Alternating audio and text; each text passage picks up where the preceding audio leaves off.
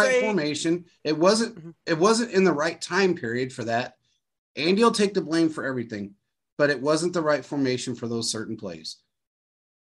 This was. It worked out perfect. I'm not going to sit here and fault Andy for anything. These people that called him a washed-up old man, that he was a stubborn person. People were saying because his son caused all those issues that he should be fired. I'm like, look, you cannot fault him for what someone else did. He had no control of the situation. So people need to leave Andy alone. Yeah, man, they were saying he couldn't coach. They think he's lost it. He's not a good clock management. Well, obviously, he showed some stuff tonight. I want to know where all these Saints came from, bro. That's what I want to know. I want to know where all these people with the halos hanging over their head came from. I want to know how they grew up in these perfect households that everything was so great in their family and they've never had a problem. That's what I want to know. Where did all these people, dude, I lived in Kansas City for 43 years. I don't know one person that was perfect. I don't know one person's family that was perfect. So all these motherfuckers talking all this shit about how their families are perfect. And Andy Reid's a big piece of shit because his kids had problems. Man, everybody's kids have problems. At some point or another, there's got to be somebody in every family that has an issue. Mine has it. Everybody has it. So don't tell me that you guys are out there preaching on Twitter. Oh, well, this guy, I mean, he just did it wrong. He was a terrible father. He did something wrong. Why does somebody have to do something wrong for their kid to turn out wrong? No. It's not like that. You can teach. I'm a parent. You can teach your kid anything you want to teach them. You can preach. You can do whatever you want. They are going to turn out however they want to turn out. You got a right road and a left road. Depends on which one you want to take.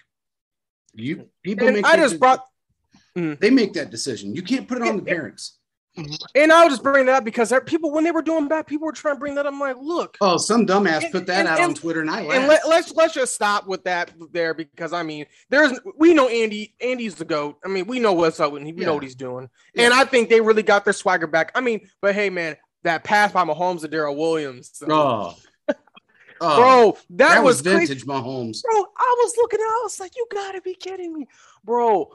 Oh, man, I mean, sorry, I need to calm down. I was looking at this game, man. I was like, that was the toe drag swag we talked about last year. Remember when he drug his toe? That was almost basically the exact same thing. But he kept he kept his foot behind him. Like, I don't even know how he did, bro. So he was kind of like, and then he threw that pass left-handed.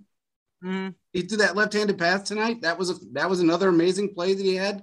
I mean, another ball that it's like something he hasn't done pretty much in the last 6 weeks. He didn't even look like the same guy. And then all of a sudden he just came out of nowhere. He looked like completely different. He looked like he used to look.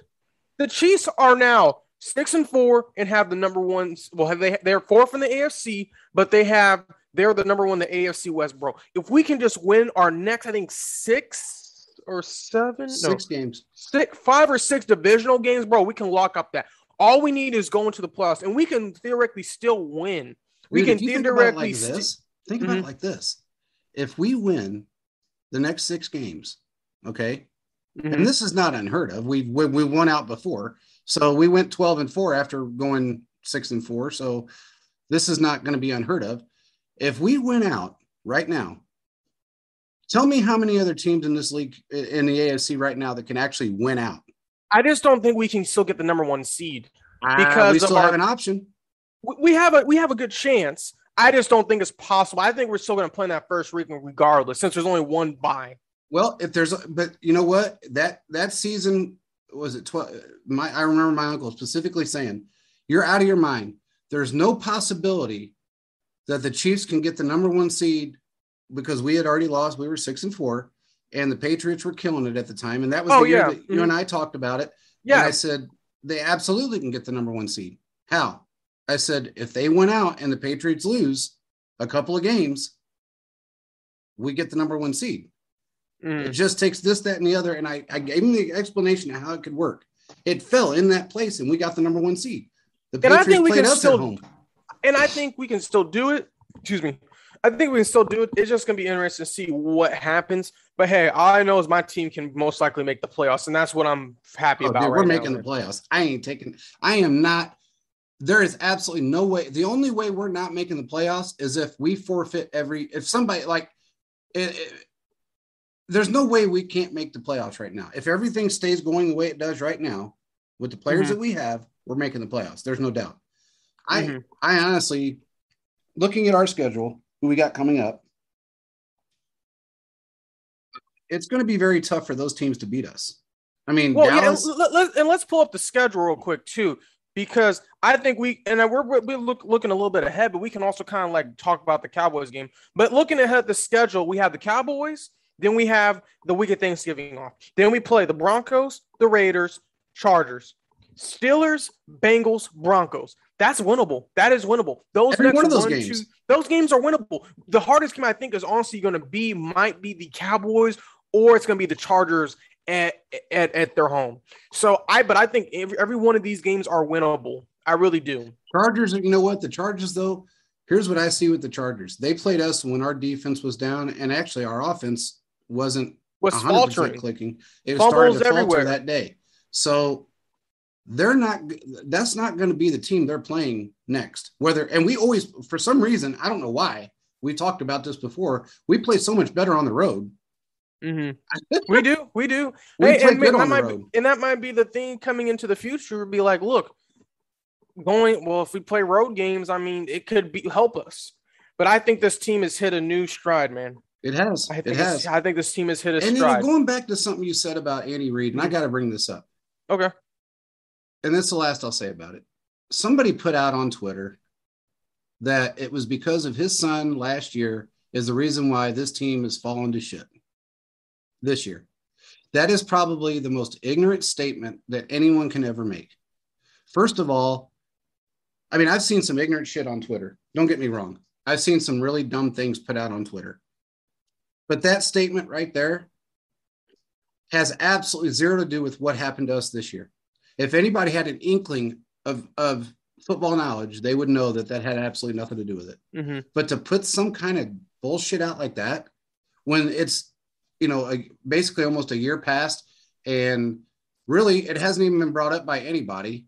Nobody's bringing it up. His son's not even really facing anything so far. He hasn't even seen any time, and he's probably not going to at this juncture for a long time anyway. I don't know what's going to come of it. I've heard some things, but at this point, it's not really even a matter of his son or anything else. It has nothing to do with that. It's a bunch of other little things that has gone on. A new offensive line. Patrick has life being turned upside down. An internal issue that is now being fixed. Andy actually getting sick. There's been so many other little things that caused this to happen. It has absolutely nothing to do with Andy Reid's son. So everybody that thinks that or that follows that bullshit, get off the train because it's stupid. Now, moving forward, let's all talk about good stuff. 41-14. 41 points. I never thought I would see the Chiefs put up 40 in a long while. Yeah, well, I'm not going to lie with you. Hey, we both predicted a weird number. I think I said they would win by 10. Yeah. I said by 10, and they almost won by 30. Yeah. And yeah, they almost won by 30. Yeah. And that's crazy. I mean, I think you said originally 30, what did you say? 31. I gave him a 10 point. I said like a 24-14 or 27. No, you said 28. You said 28-17 is what you said. No, I gave him a 10 point. I gave him an even 10 point spread. I said 24-14 because I didn't think the offense was going to. Yeah, I think you gave him like a 31-21 or 30. Yeah, you said 31-14 with a garbage time touchdown to make it 21. Yeah, maybe and they almost got a garbage time, but they got called back. Yeah, that was funny. But yeah, that's right. And then actually Thiz called me and he goes, "Holy crap, dude!" And I said, "What?" And he goes, "If it wasn't for that extra touchdown, you'd have been pretty close on your call." And I said, "Yeah." I said, and it was weird because honestly, I said I didn't know. I had a good feeling about the game, but I didn't know if they were going to be able to score more than 30 right now, given the fact that they were just coming into what was coming, because I knew what was coming, but I didn't know how it was going to happen, the first week back, or into this thing that was coming, I should say. And he goes, "Well, you should have stuck with your first one." Because I originally said I was hoping they'd score over 30. I said, but I'm not going to do that right now. And because, I don't know. I mean, I don't know. Because the way they're looking. Yeah. And he said, "Well, you should have stuck with it." And I said, well, because I think I originally said 34-17 or something crazy, or 31-17. But I don't know, man. I'm just happy they won. And I'm happy they put it up with dominance and with swagger and prove that they are the team to beat in this league. Yep. Mm-hmm. Period. End of story. I mean, they are the team to beat. Let's get into one thing. I do want to bring this up because it's kind of shitty. Not on our team at all. It has nothing to do with us. We talk about this sometimes, and I know it's you never put the game in the hands of the officiating, and I understand that. But this has become a nightmare for every team. It has. I would agree. This crap of these certain crews is costing teams games. I mean, today there was a call in the Saints game for roughing the passer. He was barely touched. I've seen it 3 times since Mahomes got hit below the knees and they got hit in the face. Mm-hmm. Okay, that call against Mahomes was never called. He was never fined. There was never a flag thrown. But then you see 3 after that where a quarterback gets brushed, doesn't fall down, doesn't even take a half a step backwards, and it's roughing the passer. This has got to stop at some point. New York has to step in and fix this problem.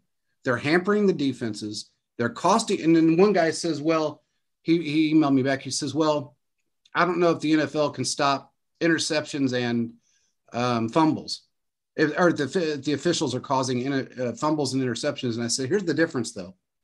I said, teams can come back at any point during a game from an interception. They can come back. They can make that up. They can make up a fumble. They can't make up a bad call on a referee. They can't make up 3 or 4 or 5 bad calls from a referee. They just can't make that up. Because once the call's done, it's done. You can't just turn around and fix it. And if a ref continues to do that over and over and over again through the course of 60 minutes, you're screwed. You just don't have a chance. And especially if it's a one-sided call against one team. And it's becoming a nuisance. It's becoming tiring. The NFL has to step in and do something about this. I mean, even there was a lot of guys, even that, what's his name, that retired, the retired official that always, is always during the game. Gene Salvatore? Yeah, Gene Salvatore. He even said, he goes, that was not roughing the passer. He goes, I don't know what they seen, but that definitely was not roughing the passer in that Saints game. So this is what I have to say to that, JP. As much as I want them to change it, the only way they will actually change something if fans boycott the games and they don't watch and the players boycott as well. That's the only way the Chiefs are going. I mean, that's the only way the NFL is going to change these calls because they need to be reviewed. They have our attention every week, though. That's the thing. And I've called it. You've called it. You said even Kurt Warner has proposed this on the board. Yes. Is that referees should have post-game interviews just like the players and should be able to answer why they did certain calls. Yeah. They need to put on the same fire.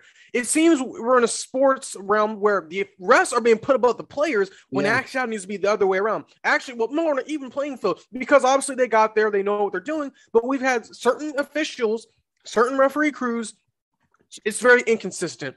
And it's very hard. And I know it's hard to do these jobs, but some of the blatant stuff is very frustrating. And what I think they need to do is have someone watching in New York needs to oversee these calls and make sure overturn them if it's bad, or overturn them. Yeah, because we saw, overturn them, and we've seen this happen so many different times. So I really think that something will have to be changed moving forward because, like this night, the Chiefs dominated, but man, our defensive line could not get to Carr because they were holding our guys. I mean, literally holding them, and it was ridiculous because you're like, hello, did you not just see that? Yeah. And it was just weird stuff. But hey, man, Jones gets held on in every game.